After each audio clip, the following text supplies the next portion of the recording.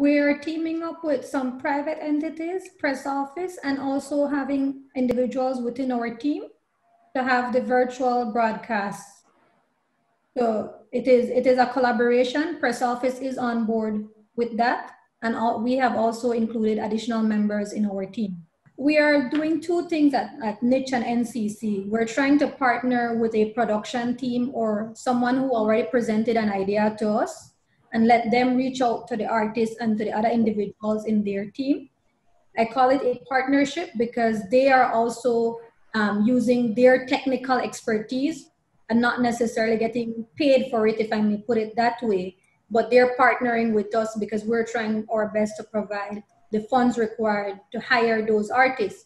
So for instance, on the 9th night, we have Lord Rayburn, Kenny Gladen, the New Creation Band, Sweet Pain Band, Chico Ramos, Cocono Boy, Lucio and the New Generation Band, Mimi Martinez and Mohobo Flores. That is the lineup for the 9th.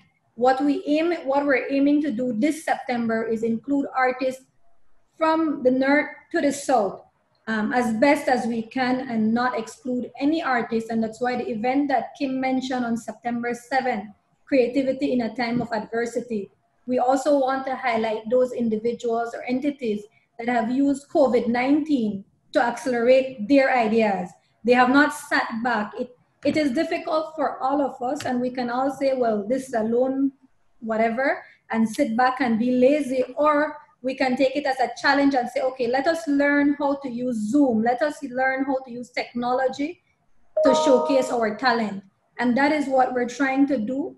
Our team has been focusing on the major events first, as I mentioned in our previous meeting, which is the official launch, the 10th, the 20th, and the 21st.